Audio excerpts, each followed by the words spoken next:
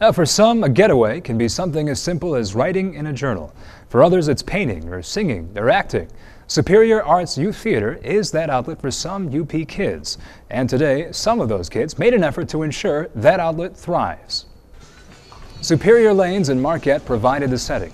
The kids provided the decorations. Underneath the lights and palm trees, members of the Superior Arts Youth Theater, aged 4 to 18, bowled their hearts out, with 20% of the proceeds going to the arts program. Youth theater really promotes confidence in kids. It gives them a chance to perform on stage. It gives them a chance to be creative. We have kids doing things from creating costumes to being on stage acting and singing and dancing. And being in the youth theater really gives them an opportunity to work with other artists in our community. This was the first fundraiser put on by the Youth Committee, a group of about 10 kids doing their part to push the art community forward through trying financial times.